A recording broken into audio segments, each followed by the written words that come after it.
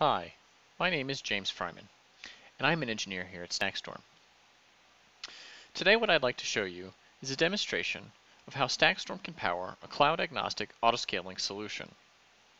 In this demo, we'll be showing the usage of ChatOps to enhance team communication, powering this solution. We'll also be showing how StackStorm can be used with sensors and rules in conjunction with workflows to create complex actions chained together to create the demonstration we're going to show today.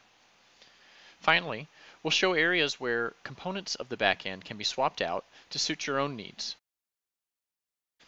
Let's go ahead and dive right in. Here at StackStorm, we're huge believers of the principle of infrastructure as code. As such, all of the demonstration that you see today is downloadable from our GitHub repository. You can download this at github.com/stackstorm/showcase-autoscaling. There you'll find instructions on how to download, set up, and even play with the demonstration that we're showing today. Before we dive in, I'd like to quickly go over the architecture of StackStorm itself. The architecture of StackStorm is built to be modular from the ground up. Each one of our components is built to be scaled horizontally or vertically on its own. Here in this component flow diagram, we can see how StackStorm integrates and interacts with different portions of external services as well as with components internally. The first component to talk about are StackStorm sensors. StackStorm sensors can be either active or passive sensing. In an active sense, they can actively go out to services inside of your organization or external in the cloud, polling for information on a periodic basis. Likewise, these sensors can be passive in nature, where information from internal services or external services in the cloud are sent directly to StackStorm. The sensor, in turn, takes the information received from external and internal services and emits a trigger into the system. This trigger is then matched against all of the different rules within the StackStorm system. Rules are matched against criteria. Criteria can be complex in nature, matching against equal expressions, regular expressions, mathematical expressions, and many more. Based on a matched criteria, an action is chosen to be run, and that action can be a single action or series of actions in a workflow. Once matched, StackStorm workers pick up the action and execute it, potentially interacting with other internal and external services via action integrations, and then logging all their information to the audit and history log for long-term storage. We'll go over each one of these components throughout the course of this demonstration in more depth. In our specific solution, we'll be leveraging a series of tools that composes our autoscaling solution. In this case, we'll be leveraging New Relic to tell us the health of our systems, whether or not our applications are performing properly, or our servers that are hosting our applications are performing properly or not as well. These will be sent via webhook to our system in our sensors, which in turn will emit triggers: web app alert, web app normal, server alert, and server normal. These 4 triggers will indicate to our system what state our applications are in. As events come in from New Relic, they'll be processed within our rules engine, which we've defined to determine the speed at which an autoscaling solution should expand. These in turn kick off events within Rackspace to create and delete VMs as necessary, to add and remove DNS as necessary, to create and add remove servers to and from load balancers, and manage load balancers themselves. Throughout the entire process, we'll be emitting triggers back through our ChatOps platform, in this case Slack, letting the user know the status of the system. Finally, we have our autoscaling governor. This is a small piece of code that we've written that will help us manage the autoscaling solution as a whole. At each step in workflow, the workflow saves state information about what is happening in the system. The autoscaler governor is responsible for periodically reading the state of the system and making decisions on whether autoscaling groups should be expanded or contracted based on the status of New Relic.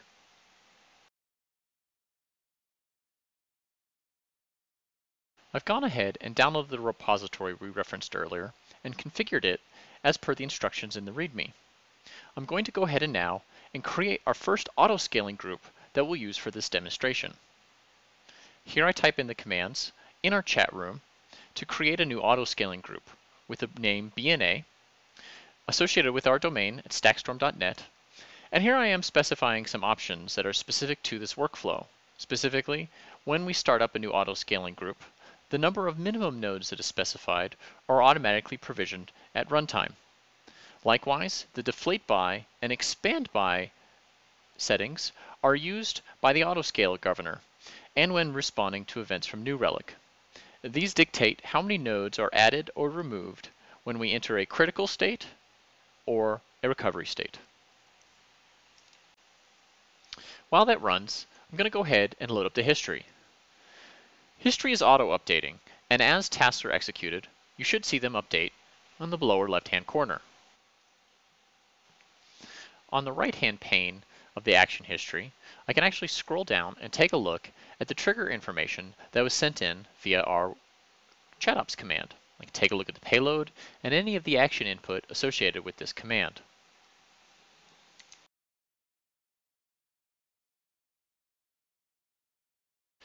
Let's let this run for a little bit and take a quick detour and look at the internals of our sensor system, starting with the governor.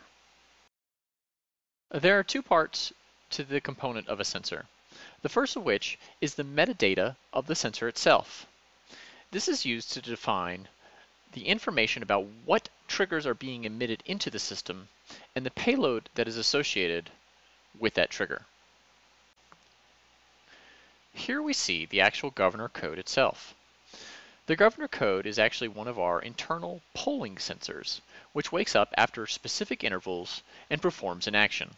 Sensors have a few specific methods that need to be filled out in order to be functional. Otherwise, the code is just Python. Sensor code can be used to interact with any portion of the system, including our key value store, which you see here below. To learn more about sensors, simply head to our documentation website at docs.stackstorm.com and click on Sensors in the left-hand pane.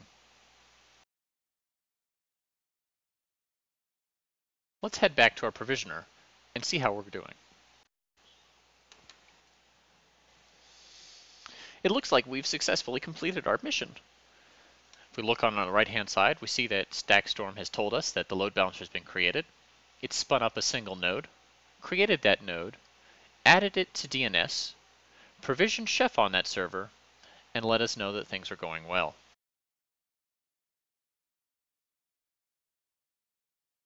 After a quick pass-through of Rackspace, we can see that all the necessary components have been created successfully.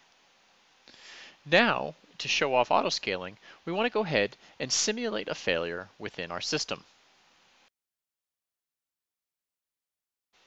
This application that I'm pulling up here is the application we used in order to emit real events from New Relic. I could use this to simulate CPU spikes and/or send exceptions to New Relic. We've gone ahead and just replayed the webhook that was sent from New Relic back into our system via chatops. Now we see that StackStorm has intercepted that event, emitted a trigger into our system, and gone ahead and kicked off the expansion workflow. This now loads up state from our internal key value store and determines how many nodes need to be added to our system. In turn, we've specified one node needs to be added, so StackStorm has gone ahead and is creating a brand new node. While StackStorm is providing some relief to the flailing autoscaling group, let's go ahead and take a quick detour and take a look at some workflows. StackStorm internally has access to run two different types of workflows, the first of which is Action Chain. Action Chain is our linear, no frills, top to bottom workflow execution. We also integrate with the OpenStack project Mistral. The file you see here is an example of Mistral. Both workflow engines, as well as most of the components in our system, are written in YAML. This is so it's easy to consume and easy to author by most people in your organization. Mistral leverages a separation between the action that it's going to take and the workflow step that is going to be executed. In this way, it is easy to go ahead and change out components over time as necessary. This abstraction is powerful. It allows you to maintain the integrity of workflow while having flexibility to change the underpinning technologies that are powering your organization. Mistral is built with power. It's designed to have complex execution strategies, such as parallel execution, start, stop, retry, and even more. Mistral leverages YACL underneath the hood in order to allow us maximum flexibility within logic conditions. To learn more about Mistral, head to our website at docs.stackstorm.com. In the left-hand pane, click on Workflow, and underneath that, Mistral. Let's check in on our expansion and see how things are going.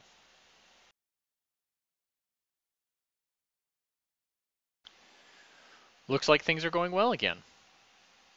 StackStorm has received the event from New Relic, responded in turn by adding some new nodes to our auto-balancing solution, and let us know.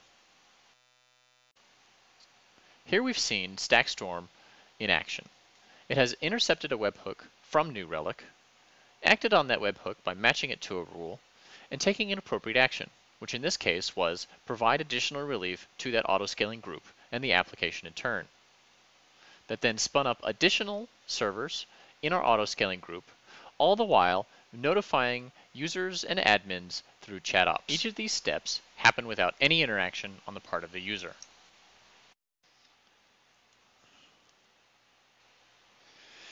In lieu of waiting for a recovery event, we're going to go ahead and simulate that as well. I'm going to go ahead and type that in to our chat ops and watch this event kick off within StackStorm. StackStorm then takes a look at the auto-scaling group, determines what nodes are eligible for deletion, and go ahead and clean them up. I can also continue to drill into the history as we did before, and take a look at each of the actions that are being kicked off as part of this workflow. As StackStorm processes this workflow, it goes ahead and deletes the node and all the resources associated with that node in reverse order. Removes it from the load balancer, deletes DNS entries, and then ultimately deletes the VM itself. Again, all of these actions are being emitted through chat ops so that all team members can be aware of the events that are being taken by the system. Once StackStorm receives the initial alert from New Relic, it places that application into incident mode.